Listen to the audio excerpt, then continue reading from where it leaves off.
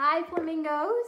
Our last book in the Creatrilogy. So our last book in the trilogy would be the third book. We've read the first book, which was The Dot, the second book, which was Ish, and the third book is Sky Color. Okay, and we're reading these books to get some really great artistic inspiration and stimulate the right side of our brain, the creative side of our brain, right? To create our rendering of our invention here. So a rendering is a very careful drawing, right? And you're going to draw how you picture your invention in your head. You can Google image some things to get some ideas, right?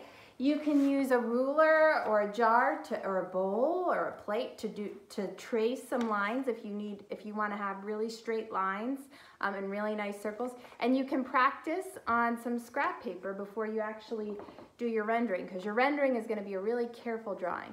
You can use colored pencils, crayons, or markers. And remember, something that's a nice idea is to put a piece of paper behind your cover, so if you use something like markers, they won't go through. This was the sunshine all the time convertible roof, and this is the rendering right here. Yeah, the rendering is the drawing of what your invention is going to look like, right? That's the architect's job. The architect is the designer, and they use their right brains a whole lot to figure out what everything is going to look like. Okay, are you guys ready? Last one. It's called Sky Color. And the author and the illustrator is the same person. It's Peter Reynolds, yeah? And the publisher, the company that made this book, so we have it here in our hands to read it, is Candlewick Press. Sky Color. So this one is about Marisol. We read about Vashti in The Dot. We read about Raymond in Ish. And now we're reading about his sister, Marisol, in Sky Color. Marisol was an artist. She loved to draw and paint, and she even had her very own art gallery. Not all her art hung in a gallery. No, much of it was shared with the entire world. She painted posters to share ideas that she believed in. This one says, "Save the oceans." At school, Marisol was famous for her creative clothes, her box of art supplies, and her belief that everybody, every single person, is an artist. Remember that. You're an artist. Yes, Marisol was an artist through and through. So when her teacher told the class that they were going to paint a mural for the library, Marisol could not wait to begin. The classroom buzzed with the sound of brainstorming. The students talked and they sketched. Together they made a great big drawing. And then they marched to the library. "I'll paint a fish. I'll paint one too. I'll paint the ocean," Marisol shouted. "I will paint the sky." The sky. So Marisol rummaged through the box of paint, but she couldn't find any blue. Right? That's the color of the sky most of the day, isn't it? "How am I going to make the sky without any blue paint?" Marisol asked. Well, the bell rang and it was time to put their brushes away for the day, and Marisol climbed aboard the bus, and she kept wondering and wondering and wondering. How could she make the sky without blue paint? And all the way home, she stared out the window. Looks like the sky is yellow and orangish.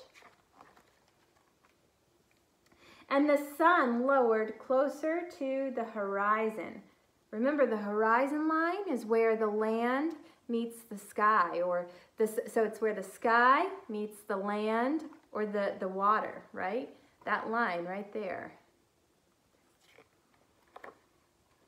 So later at home, Marisol watched the day turn into the night. You guys could do this tonight. I think it's going to be a really pretty sunset. Watch what happens to the sky when the day turns into night. And that night, Marisol settled into a deep, deep dream. She drifted through a sky of swirling, swirling color. The colors mixed, making many, many, many Many beautiful colors, and there were too many to count. Look how beautiful.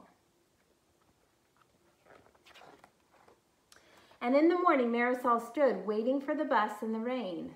The sky was not blue, and she smiled. Looks gray. When it rains outside, the sky looks gray, doesn't it? At school, Marisol raced to the library. She grabbed a dish and she began adding colors, this one and that one, and she swirled the brush to make an altogether new color. Marisol then began painting on the wall. A boy asked, "What color is that?"